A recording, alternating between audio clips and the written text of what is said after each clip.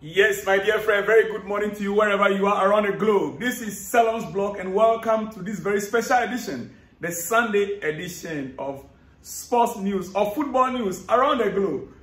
More especially on Chelsea. That is why we are about to kickstart right now on Chelsea. Yes, we are starting with Chelsea, then we bring in some other news, then we conclude with Chelsea. Bear with me. It is a great weekend and a lot of things were happening throughout and I'll have to bring out everything one by one. So take it from me, I'll still come back later in the day with exclusively Chelsea. But right now, it's a mixture of one or two other things, right? Let's get started with Chelsea. Chelsea insists that Romelu Lukaku's 38 million release clause must be met and that they will not consider any more loan moves for the striker. They will not consider any more loan moves for the striker. What does that mean? Yesterday, I told you the Napoli sporting director came up with an offer of 12.5 million euro, right? Or million pounds, yes. Plus an add-on of 2.7. Now, Chelsea has issued a statement in that regard. That Chelsea, they will not accept anything in, less than what the actual release clause has stated, which is the 38 million pounds. Unless the club that is interested pay that amount in full, Chelsea will not consider that bid. Yes. And they also insist that a player is not going on loan anywhere. Few days ago, it also came up that AC Milan showed interest on a loan.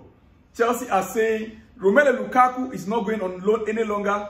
If you are interested in a player, bring the 38 million pounds. That's a release clause that as it stipulates and will let him go. That is Chelsea's position. Meaning, the player himself, as he has already said, he already has a desire. He's looking at Saudi Pro League. He might end up going to the Saudi Pro League next season. Dear friend, it is up to the player now to decide with the offer that he might be receiving right now.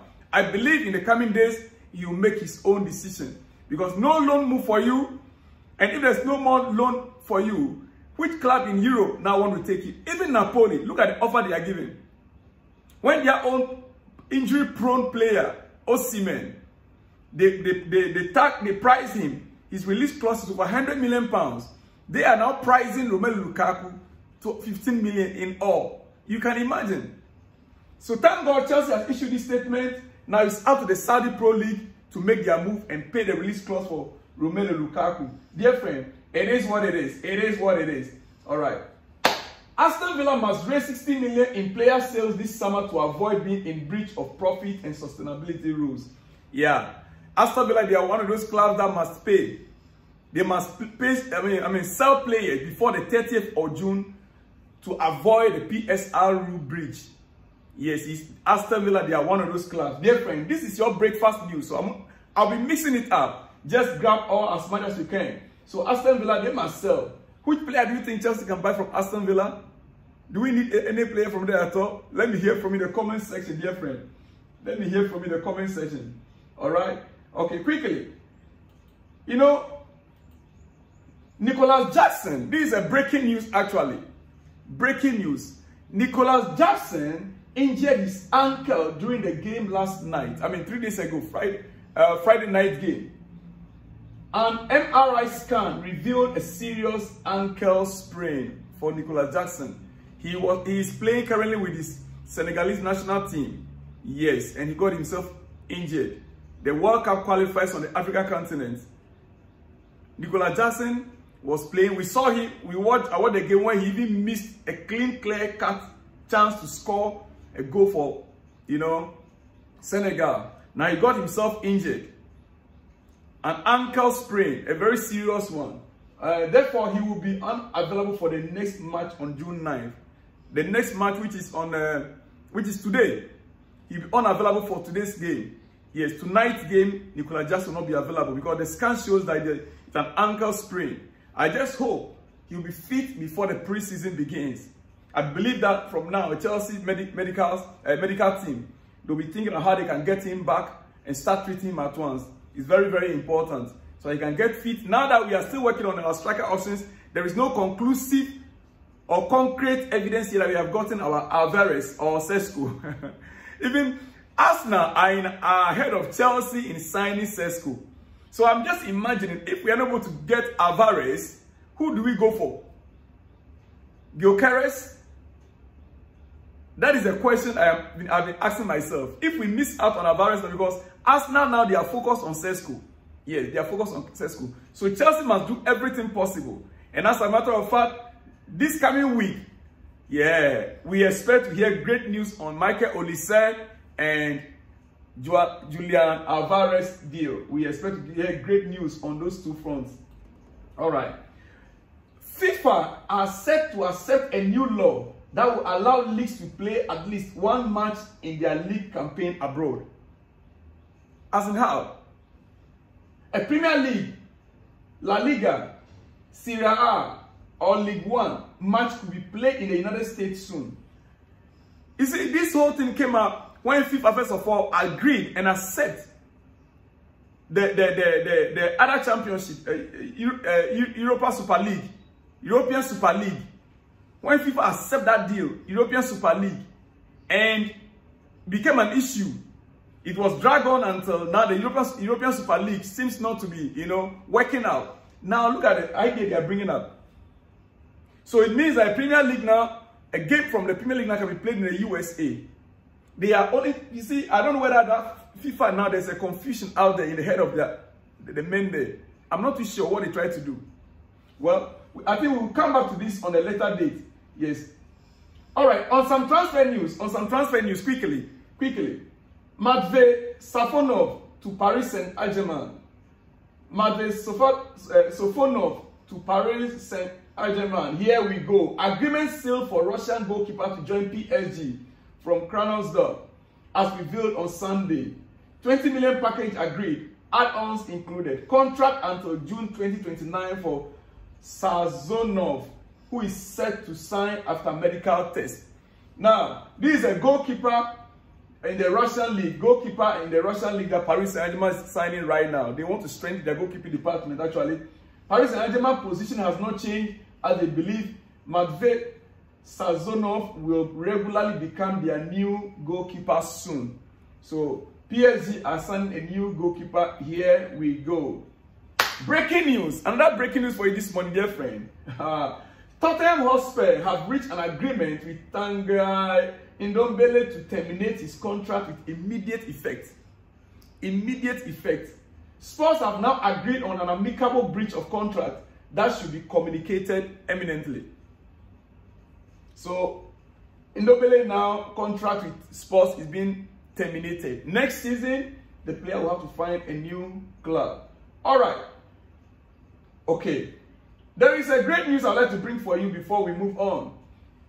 If Chelsea sign Olise before the Olympics in Paris,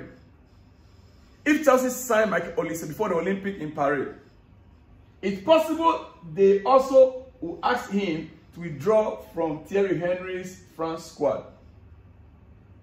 If Chelsea is able to secure Michael Olise before the Olympics, and it's very, very likely that he will also be asked to withdraw from the Paris squad. I mean, that will represent France in the Olympic Games. If you were Michael Olise, will you accept the deal, the contract with Chelsea right now? Let me hear from you in the comment section. What do you think Chelsea should do? He's already named in the squad. Now, if he should accept to sign for Chelsea right now, it means that all Chelsea players, we already know they are not going for the Olympic Games, right? Because our coach want them in preseason, to start the preseason early, all together. If you are Michael Olise, will you sign for Chelsea? Looking at this situation right now. Right. Okay. Julian Alvarez situation. Manchester City wants big money, and Alvarez will have to let them know he wants to leave face to face. Man City want big money for Alvarez that Chelsea want to sign. And not only Chelsea is interested, but it looks like Chelsea is the leading candidate now for Alvarez. Now, City also don't want to let him go. Therefore, they want a big money. Any club that wants to buy him must pay big. In that case, for things to be softer for whoever that is going to buy him, be it Chelsea, it means the player must have face-to-face talk with the club. That is the only way the club can, rethink their position, because they will not like to have an unhappy Julian Alvarez in their squad. They will not like to have it. They will not like to have a player that is unhappy in a team. So once they have a face-to-face talk, there's a great possibility that they'll let him go. And so this is what Alvarez needs to do, for the price also to come down. Otherwise, Man City will insist on their valuation. I think I'm hearing around 80 million pounds, 70 to 80 million pounds, dear friend. That is quite huge. Even though with his Premier League experience, we believe that he's going to be banging in the goals for Chelsea if he should come in. Yes, I personally believe so, dear friend. All right. In conclusion, big news. You see, our owners, Todd Boehly and co, what they actually try to do, dear friend. Chelsea's model copies Real Madrid. It is Real Madrid's model that Chelsea is copying. As you can see the picture there, Todd Boehly and the Real Madrid president.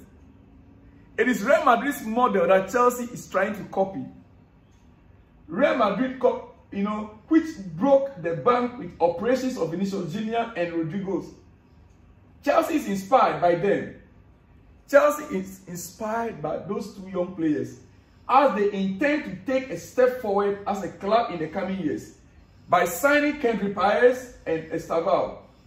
We already have them. Kendrick Paez is already our player, and Estaval is also already our player. We already signed these two young players. They are all under 18.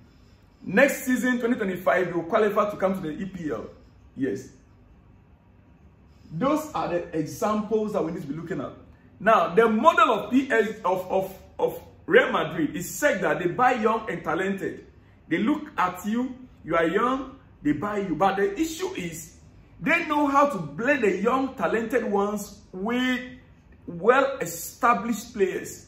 They don't just buy the young and talented. They have the men that mix up with the boys. Toni Kroos, Modric, just name them. With experience, years of experience in the football world. Play football. They mix the young that they can. You see, for Jude Bellingham to achieve what he has achieved this season, it is because of the people around him, the players around him, the experienced players that were around him. It is of no chance, it's of no luck that he exploded in the league, La Liga. It is because of the kind of player, the experienced players that were around him. But now Chelsea, we are letting go all of our experienced players. We expect these young chaps to grow and develop by themselves. There will not be any winning mentality there.